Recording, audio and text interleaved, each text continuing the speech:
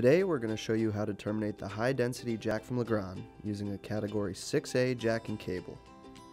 The parts you need to complete the termination are a cable stripper, your cable and your HDJ jack, the free crimp termination tool that comes supplied with each carton or bulk pack of jacks, and either lineman shears or small diagonal cutters. Today we're going to use lineman shears. Before you start, notice the termination tool, jack, and lacing cap all have a label that indicates the top of the component. This will help in the final steps of the termination.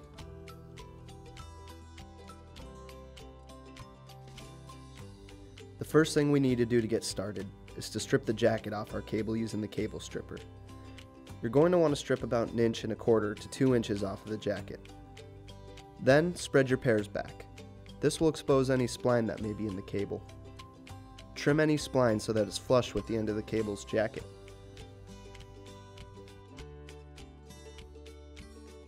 Next, lace the cable wires through the appropriate channels in the lacing cap. Make sure you align the color of the cable wires to the relevant color coding on the lacing cap. TIA defines two different wiring configurations, T568A and T568B. Here we're going to use the T568B method.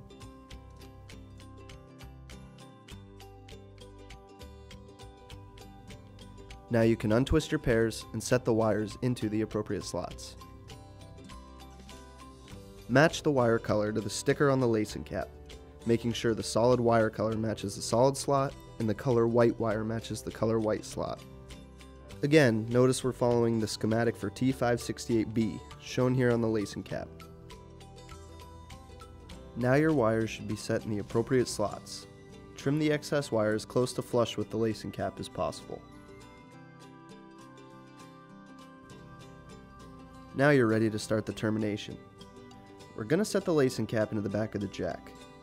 The label here indicates the top of the lacing cap.